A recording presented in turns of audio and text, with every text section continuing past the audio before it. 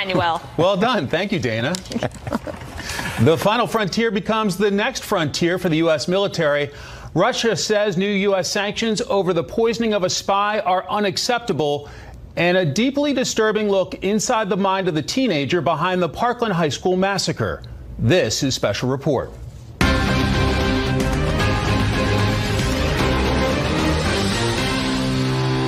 Good evening. Welcome to Washington. I'm Mike Emanuel in for Bret Baier. A new kind of space race is underway tonight, and it is much more concerned with weapons and war than peace and exploration.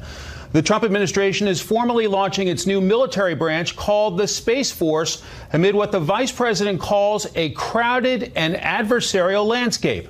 Correspondent Kristen Fisher starts us off tonight with what could be an epic and expensive expansion of the Pentagon's power and responsibility. Good evening, Kristen. Hey, Michael, we're talking about a major reorganization of the U.S. military.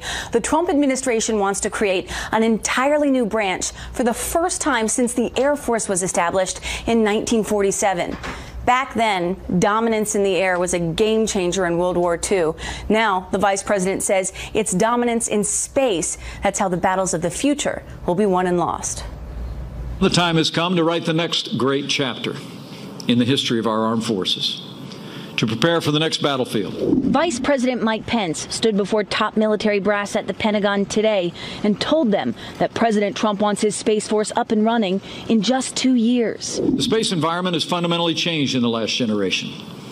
What was once peaceful and uncontested is now crowded and adversarial. He blames China and Russia for developing and testing weapons that could destroy American satellites, which the U.S. military and economy depend on for communicating, navigating, and intelligence. While our adversaries have been busy weaponizing space, too often we have bureaucratized it. But opponents, like former Air Force Secretary Deborah Lee James, who served in the Obama administration, argue the president's proposal would only add to the red tape. The creation of a brand new separate service, I believe, a brand new bureaucracy, would create such thrashing within the bureaucracy that we could actually lose some of the positive momentum that we've seen over the last several years. It's a point Defense Secretary Jim Mattis supported just last year, but he's come around and now supports the president's plan to create a space operations force, a new unified combatant command, a space development agency for acquisitions, and a new political appointee, the Assistant Secretary of Defense for Space. We are in complete alignment with the president's concern about protecting our assets. And at a rally in Ohio over the weekend, President Trump hinted at more aggressive action in orbit. I'm talking about tremendous defense capability, offensive capability. The move to militarize space has raised concerns of a celestial arms race. Weapons, enter weapons free. But experts agree, Space Force or no Space Force, the U.S. already confronts strategic threats. The fact is that Russia and China have been actively developing anti-satellite weapons for a number of years. The Trump administration is now calling on Congress to allocate $8 billion over the next 5 years. Ultimately, Congress must act. The big question now is, will Congress actually fund it? Now, the Trump campaign is already trying to make some money off today's announcement. They sent an email to supporters asking them to vote on a Space Force logo. They can then buy the winning design on a new line of Space Force gear, which will be sold on the campaign's website. So this idea has become hugely popular among the president's supporters. They see it as making America great again, this time in space. Mike? And Kristen, we know that the folks at the Pentagon are already working on the budgeting. Kristen Fisher, thanks for leading us off. You bet. One of America's primary rivals in space, Russia, is not happy with new U.S. sanctions over its alleged poisoning of a former spy. Moscow says it is already working on retaliatory measures. Correspondent Kevin Cork tells us where things stand tonight from the White House. Sanctions is a way that we can try to encourage better behavior on the part of government. This is one tool that we have in a very big toolkit. By enacting sweeping new sanctions against Russia following the near-fatal nerve agent attack on British soil against a former Russian spy, the Trump administration sent the Kremlin a clear message. Moscow's destabilizing behavior carries a heavy price. Already reeling from a host of international sanctions, Moscow further recoiled at Washington's latest salvo, a Kremlin spokesman calling the new U.S. sanctions draconian, unfriendly, insisting that Washington had become become an unpredictable player on the international stage. U.S. statements that they are ready to continue improving relations look grotesque.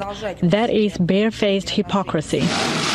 Zakharova's complaint comes just weeks after Presidents Trump and Putin met face-to-face in Helsinki, Finland, in an effort to improve dialogue between the two countries.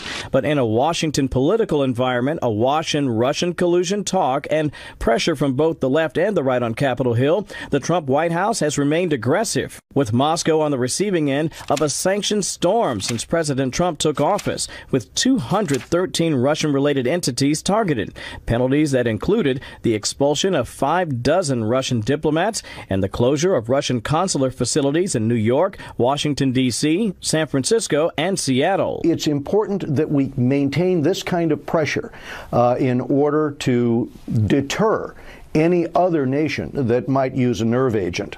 This latest round of sanctions were imposed under a 1991 law that mandates the federal government sanction any country that has used or substantially prepares to use chemical or biological weapons. Just another way lawmakers are able to force the hand of the president, whose dream of a real Russian reset appears to be fading away. It's me live on the North Lawn. Kevin, how concerned are White House officials that more sanctions on the Kremlin could ultimately undermine any improvement in relations between the U.S. and Russia? Yeah, no question, Mike. They are deeply concerned, but they're also resolute, to be candid, that they feel like this is Russia's behavior. That's the main issue. And that's important, especially when you consider phase 2 of the sanctions are set to take effect in just 90 days, giving the Kremlin very little time to comply with U.S. demands, Mike. Very interesting. Kevin Cork, thanks a lot. The Saudi-led coalition fighting Yemeni rebels is being blamed for an assault on a busy market today, killing nearly 50 people. Senior Foreign Affairs correspondent Greg Palcott takes a look at what happened. Children in a line of fire in Yemen. Airstrikes by the U.S.-backed Saudi-led Sunni Muslim coalition backing the country's beleaguered government hitting a bus in the north of the country. According to rebel officials and the Red Cross, 43 dead, including 29 kids. The strike happened in the middle of the market, and it targeted a bus carrying children. The alliance claimed it was hitting missile launchers used by those Iranian-backed Shia Muslim Houthi rebels. 3-year-long civil and proxy wars killed 10,000, many civilians, many young, says the UN. There is no justification whatsoever to attack children. The U.S. supplies weapons, logistics, and intelligence to the Saudi-led side for a reason. The Houthi rebels have targeted U.S. and other ships in the Red Sea with Iranian-made missiles. Analysts say Iran wants to expand its regional reach. New sanctions on Iran following the U.S. pullout from the nuclear deal could cut Iranian rebel support. Renewed U.S. sanctions will have a significant impact on Iran's ability to finance its widespread surrogate network, including the Houthis in Yemen.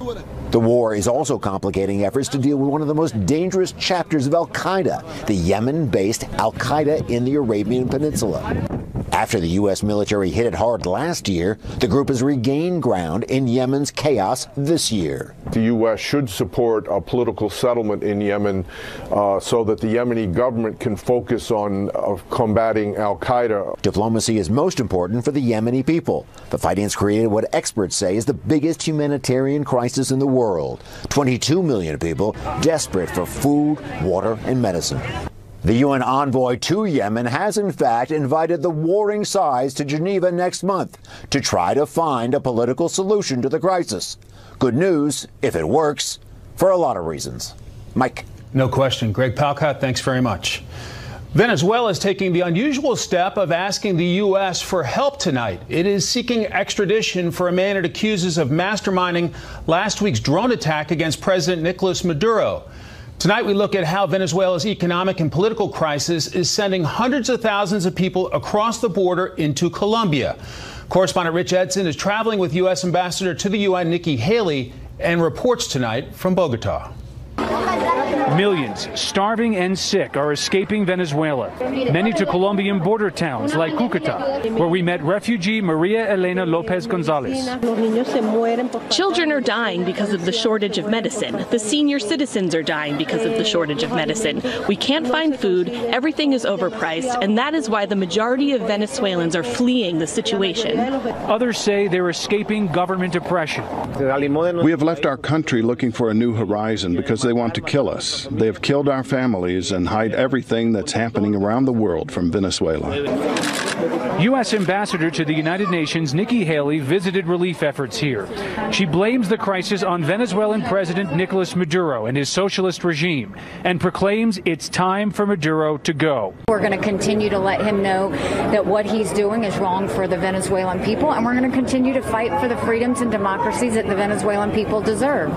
Every time we do it, it makes him angry. In an exclusive television interview with Fox News, Ambassador Haley says Maduro is committing mass atrocities in the way that he's managing his government, and that other countries must increase their aid to Venezuelans and their pressure on Maduro. We need the international community to understand that the United States, yes, we've given 60 million. We're giving 9 million more today, but everyone needs to step up and everyone needs to be loud against Maduro and force him to leave. Despite an alleged attempt on his life this weekend, Maduro remains in power. Venezuelans at this Catholic kitchen say, as a result, the government has tightened control of society. A political and economic crisis where many choose to live on the streets in a foreign country over returning home. I've been caught in torrential downpours and I haven't found shelter. I live in the streets. We want to solve all these problems. We don't want free handouts. We want to work. About 40,000 Venezuelans will cross over this bridge from Venezuela into Colombia today. Some will stay here in Colombia, others will move to different Latin American countries, and many will return to Venezuela, having eaten and gotten their medicine here in Colombia. And that'll happen again tomorrow, as this crisis shows little sign of improving. Mike? Rich Edson, many thanks.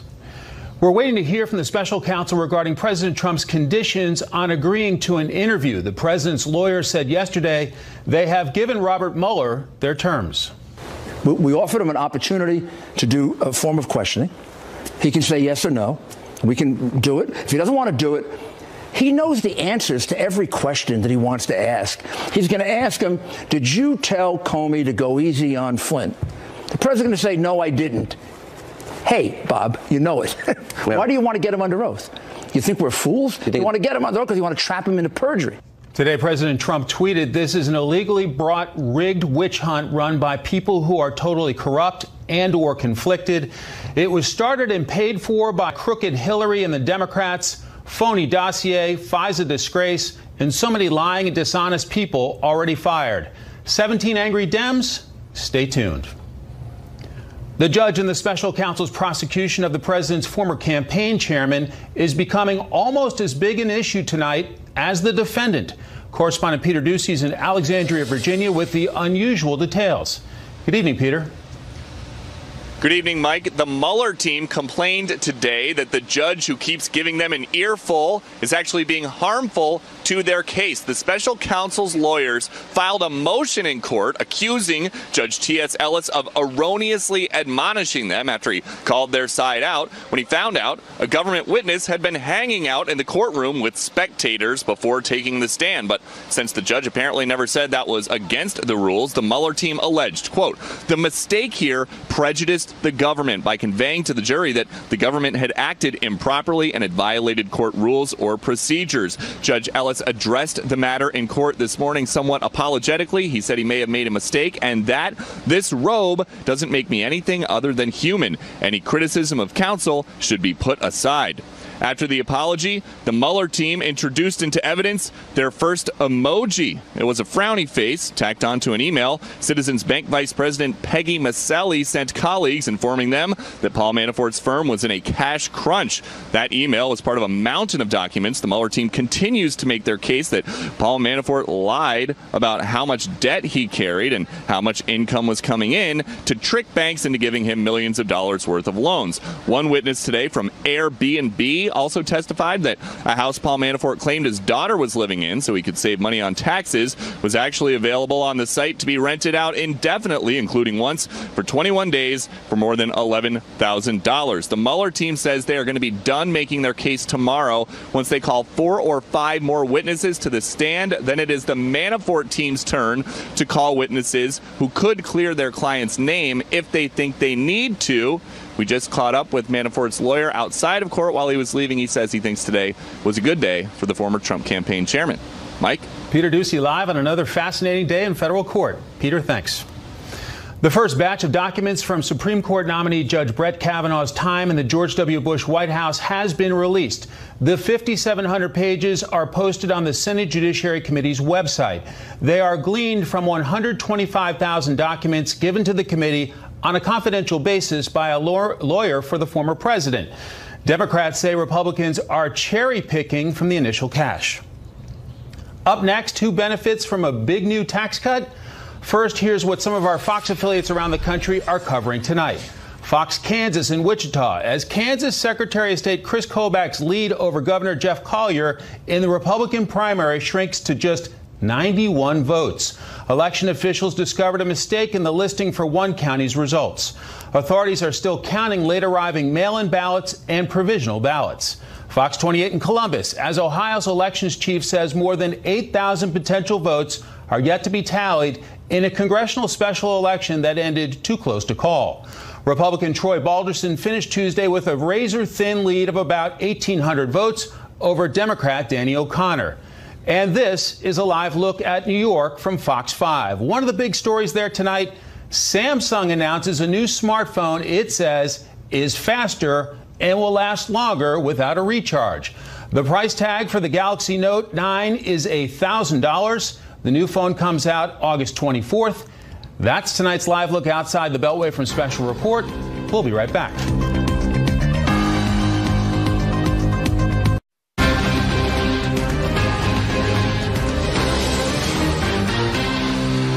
In the media business tonight, Tribune has withdrawn from its nearly $4 billion merger with Sinclair. This stops Sinclair's bid to create a massive media juggernaut. Tribune Media is on the hook for a $135 million breakup fee. It says it is suing Sinclair for breach of contract and at least $1 billion in damages. Stocks were mixed. The Dow lost 74.5. The S&P 500 dropped 4. NASDAQ gained 3. President Trump's real estate empire is just one of the companies that could benefit from a new tax break as part of last year's $1.5 trillion tax cut. Deirdre Bolton of Fox Business Network joins us from New York with the details. Good evening, Deirdre.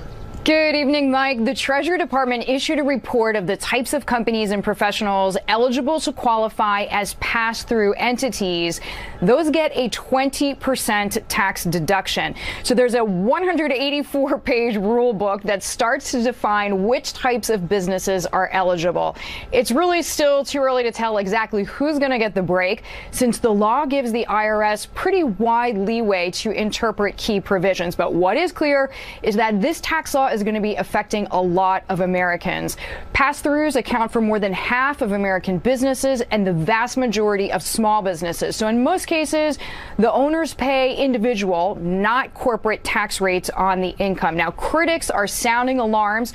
Groups on the left have responded saying the new rules will help wealthy Americans. In fact, a spokesperson for the Liberal Center for American Progress says this is a provision that we always thought would provide a windfall to high-income taxpayers. These rules not only fail to change that outcome, but may in fact exacerbate it. Economists do estimate that nearly 70% of pass-through income flows through to about the top 1%, Mike, of American earners. Now, some say the new rules are a potential win for the Trump organization. How so? So one key part of the Treasury Department's new rules favor business groups that make money primarily on the reputation or the skill of their owners. The Trump organization certainly includes that. It includes hundreds of pass-through entities. Some of its income comes from licensing the owner's name, so the deduction may apply. Other possible winners and losers include architects and engineers who will probably get the break. Most accountants, doctors, and lawyers probably will not. Companies that lease their equipment rather than own it are also excluded. Basically, as more details emerge, distinctions will become clearer. But if you do have a small business, it is probably worth checking in with your accountants. Mike, there you go. Deirdre Bolton on the Business Beat. Thanks a lot. Sure thing. Japanese manufacturers Suzuki, Mazda, and Yamaha are admitting they used falsified emissions data to inspect their new vehicles after the Japanese government ordered the industry to review its procedures. Japan's transport ministry says the three companies admit conducting improper inspections after 23 Japanese auto and motorbike manufacturers were ordered to examine their inspection procedures in July. Now to a subject that affects virtually every one of us, online privacy. There is still no comprehensive legislation on the books, but that could soon change. Tonight, correspondent Jillian Turner takes a look at some of the first steps. Do companies have a responsibility to ensure more transparency of how they collect, use, and secure user data? Online privacy. It's the #1 cyber threat to Americans, according to cybersecurity experts. For years, lawmakers on Capitol Hill have been threatening to write legislation to govern online privacy, but have come up short. But now, in the wake of major privacy abuses by Facebook and data breaches at Equifax, Wells Fargo, and other giants that cost Americans billions of dollars, the Trump administration is stepping up to the plate. The White House telling Fox News, through the White House National Economic Council, the Trump administration aims to craft a consumer privacy protection policy that's the appropriate balance between privacy and prosperity. Insiders say the goal is to roll out a White House policy in the fall and have that policy serve as a blueprint for congressional legislation. On the Hill, Senators Mark Warner of Virginia and Richard Burr of North Carolina are taking the lead. They're advocating for a modern privacy protection policy. There's no committee of technology in Congress. There's no agency of technology in Washington. It all sort of dumps in our lap. Cyber experts caution that despite private sector lapses, regulation should have limits. What I wouldn't want us to do is to follow the European model of regulate first and ask questions later. Top policy priorities government-wide include rights for Internet users, guidelines for what information companies can collect and how to collect it, and whether it can be shared with third parties. But private sector interests will have to factor in as well. I wouldn't want Congress to conclude that this is an opportunity to stick it to the technology companies, because that's not going to be a fruitful or productive way forward. So far this summer, the administration's convened over 80 companies, consumer advocacy groups, and trade associations in 22 separate meetings. They're also holding ongoing discussions with Google and Facebook and plan to ramp up their efforts next month. Mike? Jillian Turner, thanks very much. You bet. Up next, a frightening and disturbing look inside the mind of the Parkland High School shooter. First, beyond our borders tonight, Puerto Rico is now estimating that Hurricane Maria killed more than 1,400 people. That is far more than the official death toll of 64. The revelation is part of a report to Congress seeking billions of dollars to help the island recover from the devastating storm. Israeli warplanes struck dozens of targets in the Gaza Strip, and 3 people were reported killed. Palestinian militants from the territory fired scores of rockets into Israel in a fierce burst of violence overnight. Palestinian officials say Israeli warplanes attacked a cultural center in Gaza City. North Korea leader Kim Jong-un and his wife are seen inspecting a fish pickling factory in images just released. They show Kim wearing a white T-shirt and hat, an unusually light and less formal outfit compared to the Mao-style suits he usually wears. Just some of the other stories beyond our borders tonight. We'll be right back.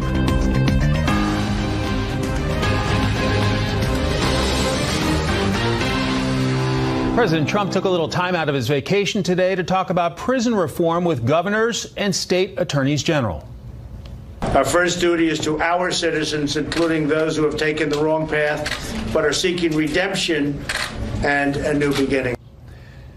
The Trump administration has been pressing Congress to send legislation that would provide the Bureau of Prisons with $50 million over the next 5 years for drug treatment, education, and job skills programs. Cruz also says he planned to go to a public park the week before to shoot a bunch of innocent people there, but backed out.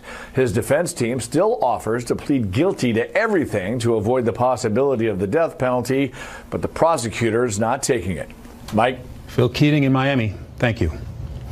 On the other side of the country, California fire officials say the largest blaze ever recorded in the state is now more than half contained.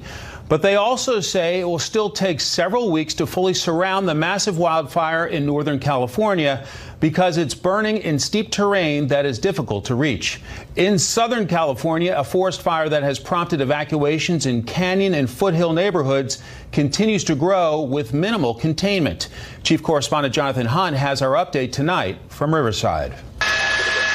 Burning south and east of Los Angeles, the holy fire continues to scorch forest land and threaten homes, more than doubling in size from Wednesday to Thursday. This shouldn't be called the Holy Jim Fire. This should be called the Holy Hell Fire. Today, 51-year-old Forrest Gordon Clark was due in court, charged with starting the fire, which has scorched more than a dozen square miles and destroyed 12 cabins. As the Holly fire took hold, Clark was filmed shouting at firefighters, accusing them of taking money from his property. And as firefighters continue to battle the flames here in Riverside County, the political firefight is also becoming more intense. The spark for that, a tweet from the president. Mr. Trump claimed firefighters didn't have enough water because, he said, it was being diverted to the Pacific Ocean as part of California's environmental protection policies. The California Department of Forestry and Fire Protection, or CAL FIRE, responded by saying firefighters have plenty of water, and politicians like Senator Dianne Feinstein dismissed the president's comments. Well, that's nonsense. But now the administration is ordering the National Marine Fisheries Service to, quote, facilitate access to water for firefighting in California. In a directive, Commerce Secretary Wilbur Ross says, quote, the protection of life and property takes precedence over any current agreements regarding the use of water in the areas of California affected by wildfires. Environmentalists worry the directive is part of a longer-term administration plan to weaken protections for endangered species. And while the politics of this plays out, the 14,000 firefighters on the front lines remain focused on what for them is a far more immediate battle. In Riverside County, California, Jonathan Hunt, Fox News. The U.S. and Russia in another dispute, this time over new sanctions. We'll get reaction from the all-star panel when we come back.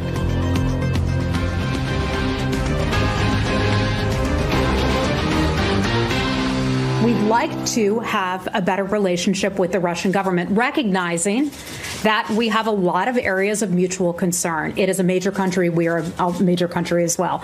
And so when you have that, you are forced to have conversations with other governments. And sanctions is a way that we can try to encourage better behavior on the part of government. The Russian side has warned on numerous occasions that the policy of force and ultimatums is worthless and counterproductive. The Russian side will start to work on retaliatory measures to unfriendly moves made by Washington.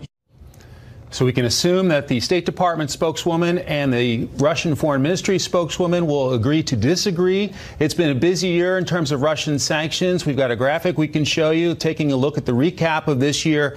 Back in January, they targeted individuals and entities related to Russia's occupation of Crimea. March, individuals and entities for malicious cyber activity. April, oligarchs and government officials for malign activity worldwide. June, individuals and entities for enabling Russia's Federal Security Service. And now in August, Russian bank for facilitating transactions related to North Korea. With that, let us bring in our panel. Byron York, chief political correspondent of the Washington Examiner. Susan Page, Washington bureau chief at USA Today. And Eli Lake, columnist for Bloomberg View. Eli, your thoughts? My thoughts are that this is the Russian sanctions. It's a step in the right direction, and it shows that the Trump administration's policy is often much tougher than the president's own rhetoric. And as far as the question of will the reset be possible, let's hope not. Russia has been becoming more and more brazen in its activities, particularly against its neighbors, particularly against Europe. And at this point, we should give up the fantasy that we're going to be able to cooperate with Russia on these things. They're an adversary. They have to be contained.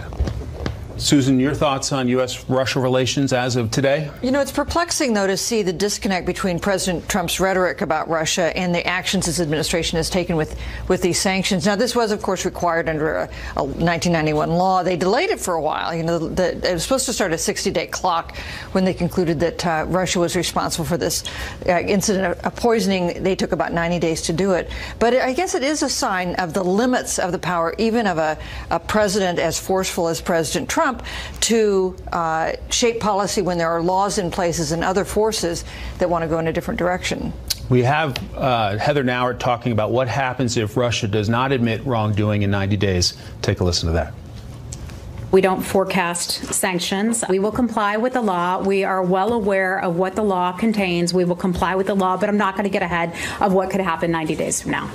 Byron, your thoughts? Can we put aside the notion that the Trump administration is soft on Russia? This new stuff follows all of these sanctions that you just went through, which also are on top of measures like arming Ukraine or sending more troops to Eastern Europe or working on a new intermediate range missile, all of these things that are against Russian interests. So I cannot explain the president's performance in Helsinki, but it's clear that his administration's policies, not only in sanctions, but actually in policies that affect Russia, are pretty tough. The House Foreign Affairs Chairman, Ed Royce of California, talked about the importance of maintaining pressure on Russia.